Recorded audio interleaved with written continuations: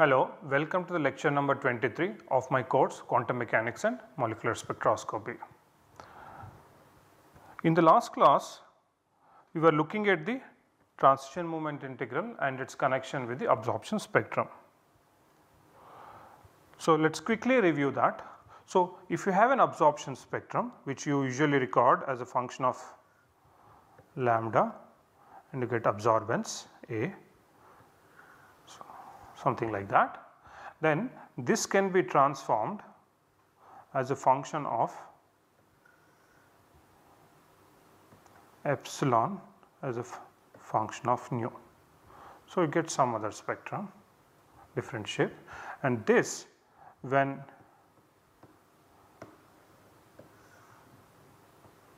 as epsilon of nu by nu as a function of nu, if you get another spectrum.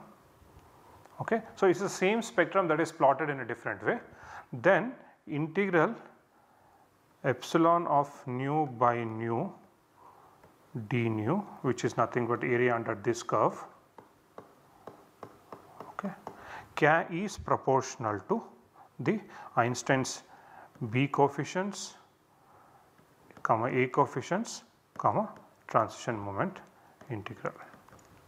Okay. So, I will write down the exact equation. So, B equals to 2303 divided by Na H eta integral epsilon of nu by nu d nu, and A will be equal to 8 pi h nu cube by c cube 2303 by Na h eta epsilon of nu by nu d nu, and finally your TMI, that is nothing but your transition between the final state mu dot epsilon along z axis I equals to modulus of this square, or rather TMI square is equal to 2303 by 12 Na h bar eta integral epsilon of nu by nu d nu. Okay. Now, in this case of course your Na is Avogadro constant,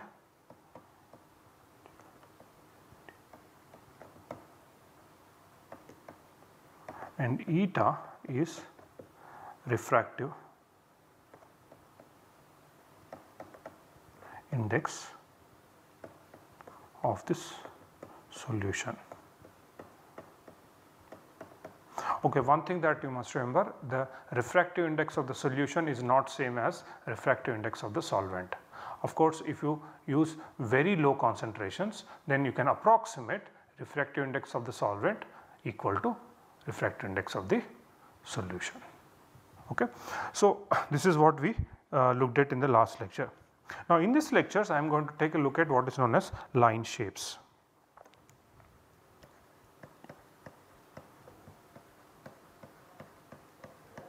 Okay. This is more of a descriptive, we will not derive much anything, but I want to describe the line shapes. But before we go into line shapes, I want you to understand one thing. So, for example, if you have a function, okay, g of omega, and this is given by integral minus infinity to plus infinity 1 over root 2 pi f of t e to the power of I omega t dt, if you have an integral, and another integral where f of t is equal to 1 over root 2 pi minus infinity to plus infinity g of omega e to the power of minus I omega t d omega. Now, if you have two such integrals, these are called Fourier transforms.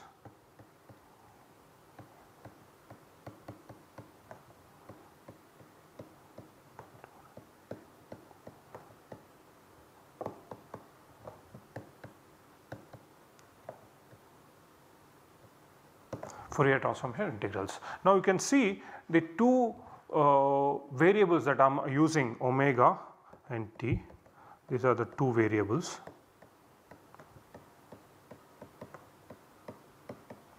And these two variables you can see are inverse with respect to it, are conjugate to each other. Two variables are conjugate.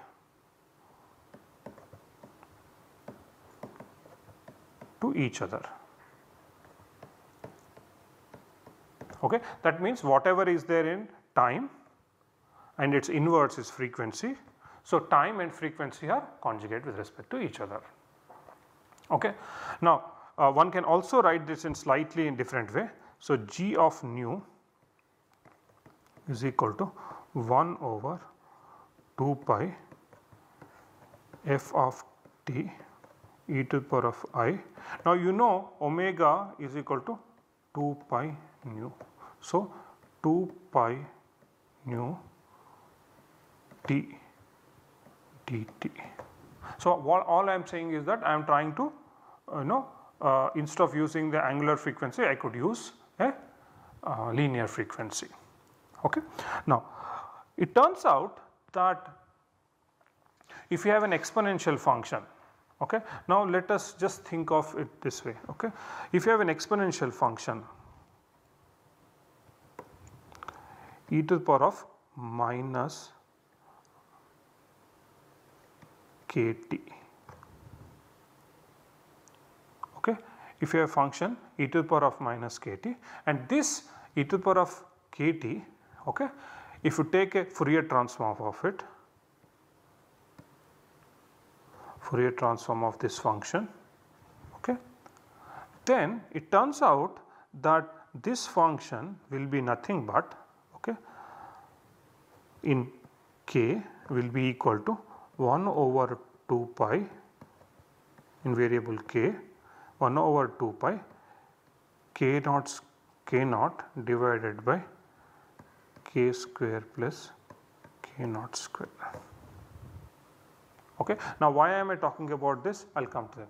Now, let us suppose you have a excited state and a ground state. So, I can call it as 1 or I and this as 2 and this as F. Okay. Now, excite, go here and the population. So, what you had is initially you had some population, okay, let us say call it as I naught, that is the population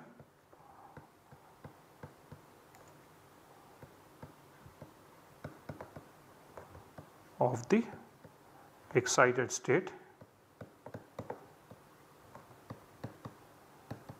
after the light is switched off.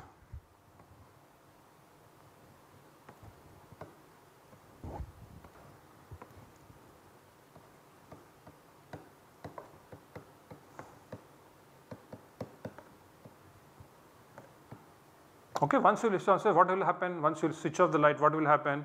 It will decay. So, your I of the fact 2 of the state 2 will be equal to I naught of state 2, okay, e to the power of minus kt.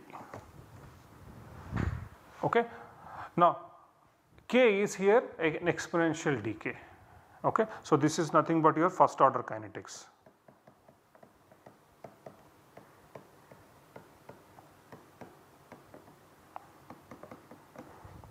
Okay. Or one could really write it as I of t is equal to I naught or I of 0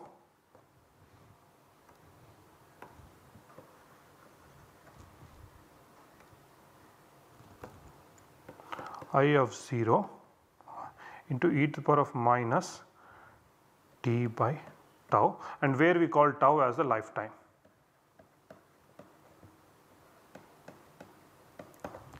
Okay. In such scenario, what you will see that I Lorentzian of omega will be equal to, now we have to understand one thing is that when you have a exponentially decaying function, you can get a Lorentzian function as a Fourier transform. Okay. Now, if you get Fourier transform, then what you get is I max of t by 4 tau square divided by omega minus omega naught square plus 1 over 4 tau square modulus.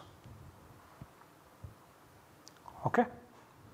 Now, this is not very difficult, you can use this formula and plug it in here, and then you will be able to get this. Now, let us look at this little more carefully. When I say that my I Lorentzian of omega equals to I max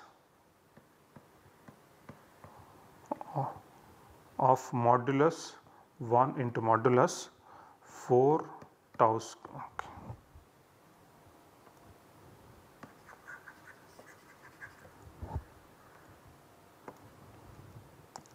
I max into multiplied by 1 by 4 tau square divided by omega minus omega naught square plus 1 by 4 tau square modulus. Okay. Now, this when I plot this function, it will look something like this. So, this is will be my omega naught.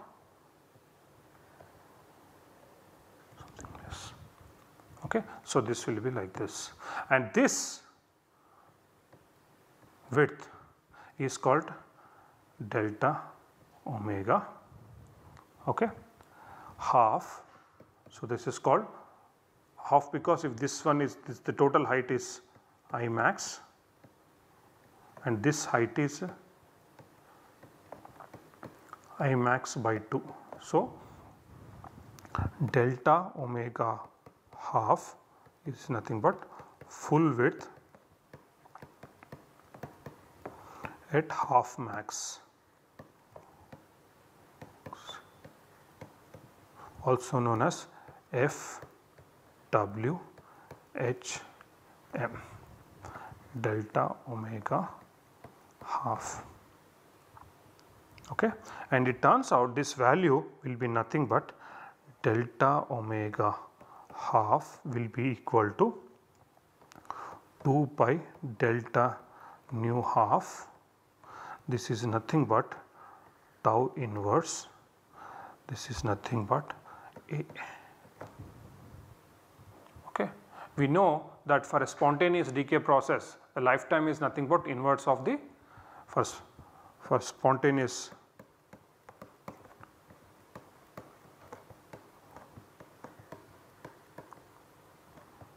lifetime equals to 1 over A. You can go back and check in the, one of the earlier lectures. Okay. So, by estimating this, we can get the value of A. So, the line width function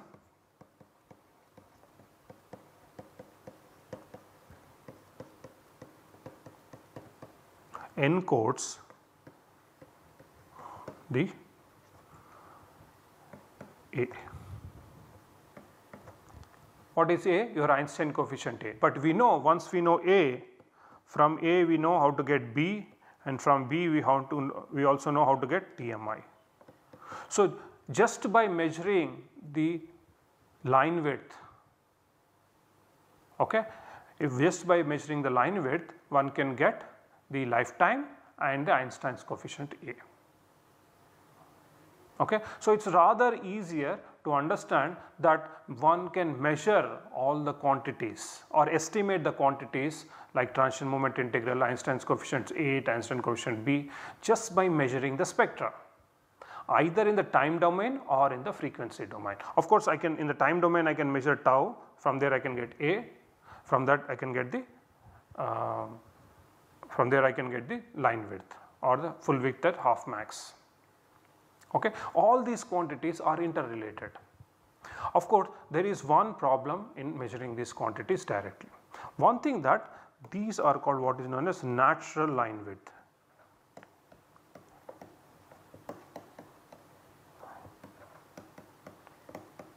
Okay.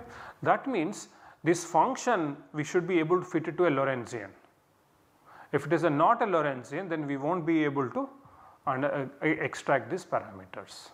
Okay. So, this will only happen if it is a natural line width. That means the spectrum is not getting influenced by any other external factors, but is a pure spectrum of the molecule itself. So, this is what I will call as the intrinsic behavior.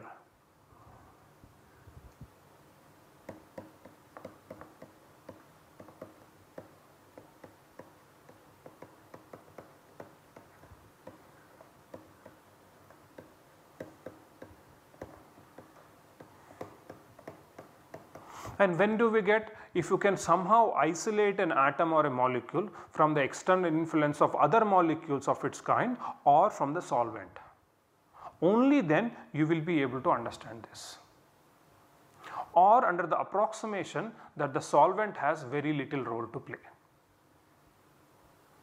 Okay. However, in the presence of solvents or any other molecules or the molecules of the same kind, this approximation can break down quite easily. So, in such scenario, when you do not get Lorentzian line shapes, all these quantities cannot be extracted. Okay. Now, in general, one finds that there are other effects like temperature, and because of the temperature there are molecular speeds, okay, which are given by Maxwell-Boltzmann distribution in the gas phase, and in the solution they are given by the path length or mean free path. So, in such scenario the line shape is given by a Gaussian function Ig of omega is equal to I max into exponential minus omega naught whole square divided by 2 sigma square. Okay. Now, in such scenario, your omega naught is the central frequency,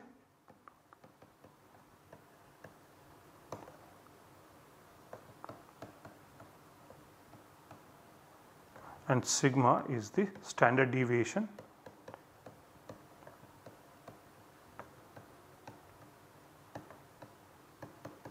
of the distribution.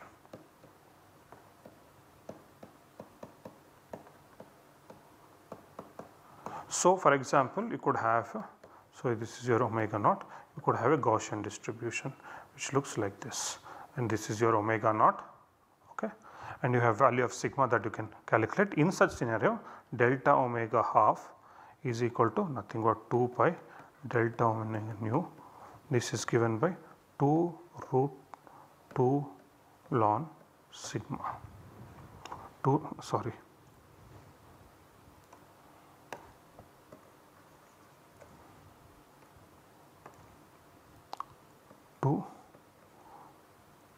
ln 2 into sigma, okay, that is your, so FWH in this case it will be there. And you will see that all of these will always be more than, so let us say delta omega half of a Gaussian distribution will always be greater than delta omega half of the Lorentzian distribution, because that is a natural line width. So, Lorentzian is a natural line width and Gaussian distribution comes because of external influences, and when external influences come in, then the peak width increases. Okay. So, always, okay, natural line width is the most narrowest line width.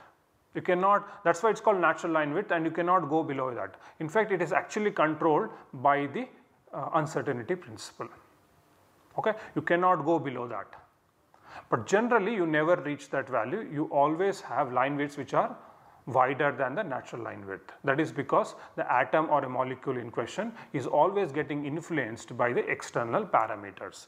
Could be temperature, could be influence of the next molecule, intermolecular interactions or the solvent effect. Okay, any of this such external parameter. So this, it could be greater than, or the worst case scenario should be greater than or equal to. So the natural line width is the narrowest line width any transition will have. Okay. Now sometimes in the gas phase what you have a Doppler bonding, because atoms and molecules are moving around. When you have Doppler bonding,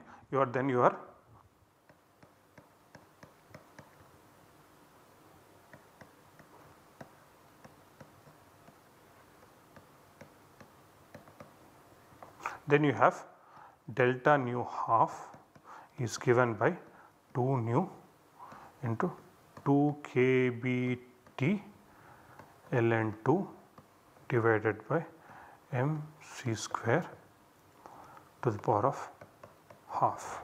And of course, you can clearly realize it will depend on the temperature, it will depend on the mass, and it will depend on the speed of light. Okay, and it will depend on the, so this is a temperature dependent, because temperature will affect the molecular speeds. So the Doppler broadening will depend on the temperature. Okay. Now there is something called void profile, okay, profile, VOIGT.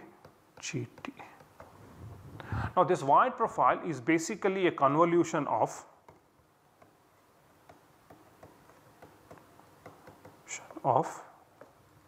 natural and broadened line shapes. It turns out this natural line is also called homogeneous, and this is heterogeneous. Homogeneous because it is intrinsic to the molecule, or other. Heterogeneous because it is getting influenced by the external parameters. When you have a combination I void of omega is given by I integral of Ig omega prime IL omega minus omega prime d omega prime. Okay. So it is a convolution. Okay. So essentially the entire line shape, so if you have some shape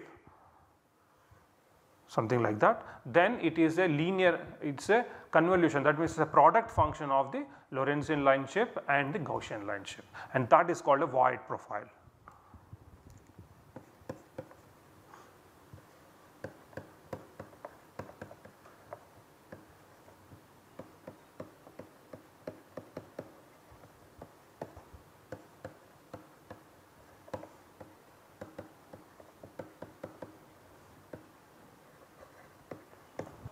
Unfortunately, when you do not have Lorentzian line profile, okay, you will not be able to get information about the transition moment integral or A or B.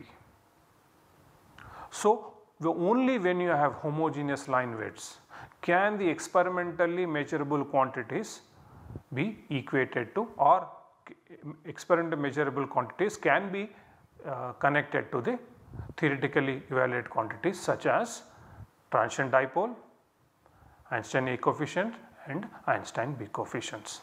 Therefore, when I write such equations,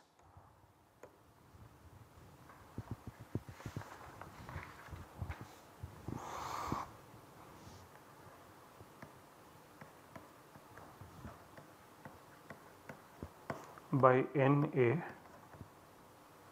H eta integral epsilon of nu by nu d nu, or A is equal to 8 pi h nu cube by c cube